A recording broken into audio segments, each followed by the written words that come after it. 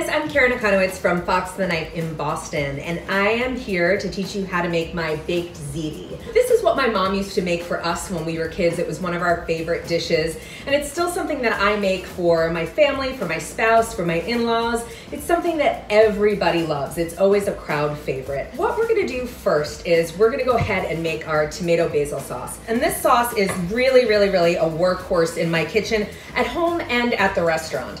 I use this for baked pastas, I use it for chicken parm, I use it for eggplant parm.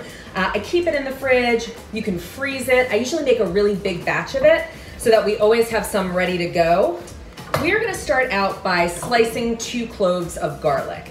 And I'm gonna make this in a heavy bottom pot, adding 1/4 cup of olive oil to the pan. My 2 cloves of sliced garlic.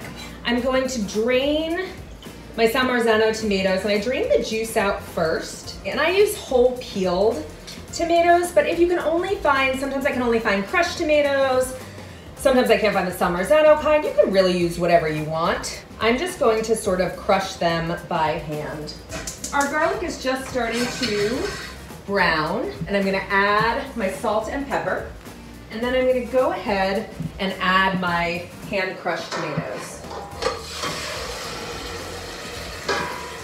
Now that's a beautiful sight. I love to hear that. We're gonna let this simmer for about 10 minutes. I'm gonna keep it at sort of a medium-high heat. I'm gonna make sure that I have my boiling water on. If you are waiting for your water to come up to boil, if you're not quite boiling yet, and make sure you have a big, nice, rolling, happy boil, I suggest that you pour yourself a glass of wine while you're waiting, because that's exactly what you want with your baked pasta. So cheers, salute, Sicily, and enjoy your wine while your water boils. And I'm gonna go ahead and I'm gonna salt my water. I'm putting in 2 nice big pinches of, and a little bit more, of kosher salt. So what I'm gonna do is I'm gonna put my penne rigate into the boiling water. And we're only gonna cook this for 2 minutes. We have our sauce that we are going to finish. I love recipes that sort of are the perfect timing. I love to call them perfect recipes.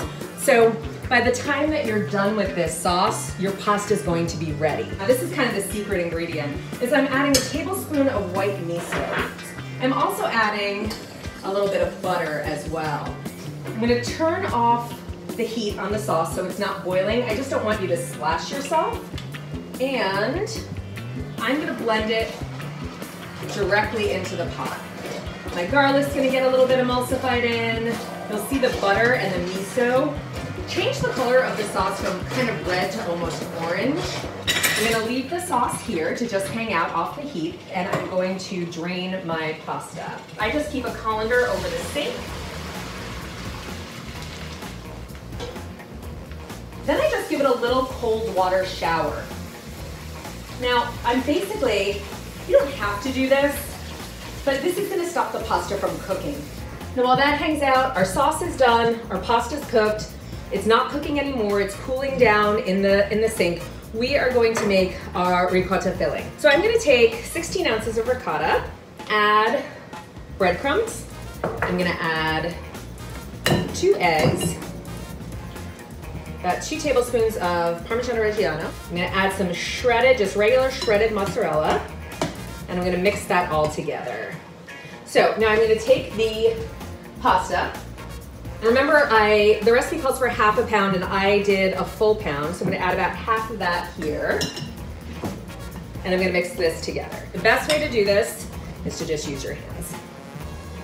Not the neatest way, but this is gonna make sure that all of that, the pasta gets nice and mixed in with the cheese mixture.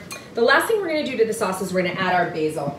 I wait till the end to add the basil because I want it to wilt into the sauce, but I don't want to kind of cook it until it turns black. Anytime you're adding fresh herbs, you really kind of want to wait until the last minute so they retain as much of their flavor and color as possible. And we're gonna build. I'm gonna add about half of the sauce to the bottom of the dish. I'm going to layer in pasta. We're gonna go ahead, ladle that sauce right back on top.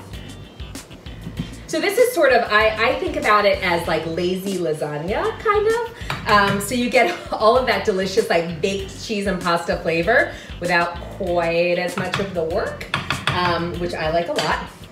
So now we have the sauce layered on the top and layered on the bottom. I'm gonna sprinkle some shredded mozzarella. I am going to go ahead and add breadcrumbs, and we're gonna bake it at 400 degrees, so we cook the pasta as quickly as possible, right? We don't want it like hanging out and getting really like loose, and we get that like nice, hard, crispy, cheesy top. I'm gonna go ahead and add dried oregano, a little bit more Parmigiano Reggiano. I love a little bit of fresh parsley on top of any sort of baked dish. All right, now we've preheated our oven to 400 degrees and we're gonna pop it in. We're gonna bake it for half an hour.